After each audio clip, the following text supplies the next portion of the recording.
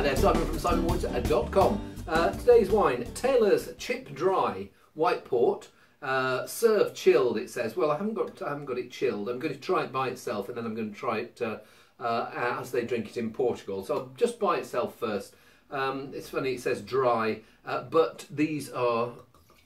Yes, I'm just having a look at the colour. It's quite a golden colour. There's some that are paler than that, and there's some that are a bit more orange. It's stretching the definition of the term dry. There's a dryness, as in it's not out and out dessert wine, but it's certainly not a bone dry wine that you want to have with your shellfish. Anyway, I'll give it a swirl and taste it. And just like, from the colour and from the aromas, I think this has been in wood for quite a bit, because the fruit flavours, there's not really all that much freshness of fruit, and there is this nutty, nutty dried fruit character, the sort of thing that you get with extended wood aging. So fruit backwards, more of those nutty, slightly furniture polish. There's something like that to the fore. Maybe those nuts. It's getting into the walnuts. A little bit of almond too. A bit of honey. A bit of warm, a bit of spirity warmth. Some marzipan. A little bit of white chocolate in there too. It's nice, and it's I mean it's quite a warm day. It's come out of a cool cellar, but it feels it feels like it's warming it up in front of my eyes. If you were to drink it by itself, I think this is there are some styles that are lighter than this. This is on that heavier side, and I'd get this out with a white chocolate mousse. I think that would go rather nicely. But if you are in the Douro at the end of a hot and dusty summer day, what they'll do is they'll give you these and serve it almost in the style of a gin and tonic. So that's what I'm going to do. I've got a bit of ice here.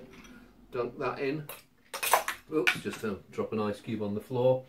I haven't got any mint. Sometimes they put mint in, but I've got a slice of grapefruit, and I've got a little bit of tonic, so I'm going to splash that in and give it a swirl round, and just rescue this other ice cube first before it not melts a hole, before it leaves a horrible wet patch in the middle of the carpet, and give it a swirl. And suddenly it's a different drink.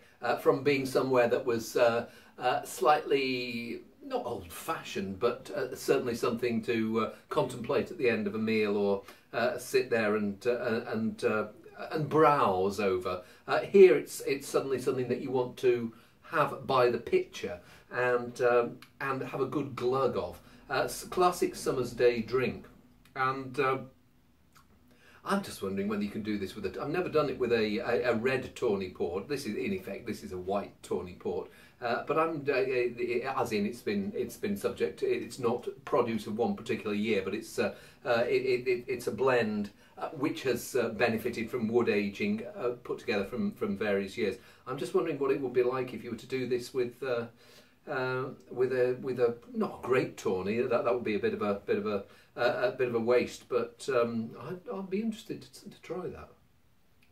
So I'd say that would good rather than great. It's funny, I've recently tasted another white port from Carlem, and they were slightly different in style. The Carlem was a bit fresher, and by itself it was sort of okay, but with this treatment, that's when it really pepped up. Maybe because the people who sent the Carlem recommended that you put a little dab of elderflower cordial in there. Here, I actually preferred it in its unblended style.